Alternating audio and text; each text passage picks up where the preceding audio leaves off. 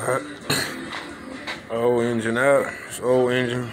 20. I think it's 2013 or 2015. 2013 Ford C-Max.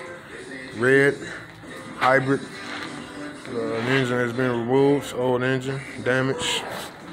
The damage found was engine through a rod full of water from an accident. That's the hole right there. Through a rod, locked.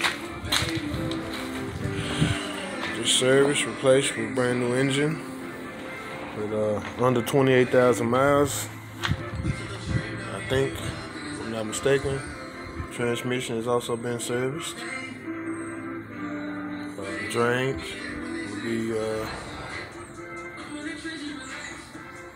serviced and flushed, and we'll have new fluid and everything in it.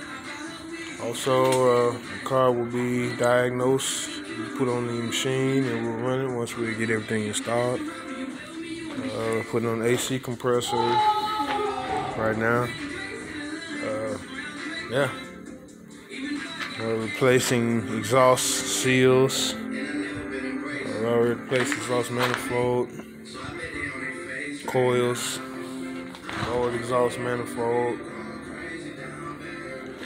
replacing filters, hoses. Alright, going in. Gary the Mechanic, Mescap Auto, partnering with City Auto Mart. Have a good day. You want to know about how you install the engine or transmission on a Ford C-Max hybrid? You will have to drop the engine and transmission together as one unit and then separate once you get out the car because of these two bolts. You see you have water pump housing right here. And you have two bolts in the inside. You will not be able to get to those bolts with this engine in the car at all, no matter what you do. Also, right here, the exhaust is right here. See, it's right here. You cannot get anything in here. The exhaust sits right here. You can't get anything in here to get that bolt out.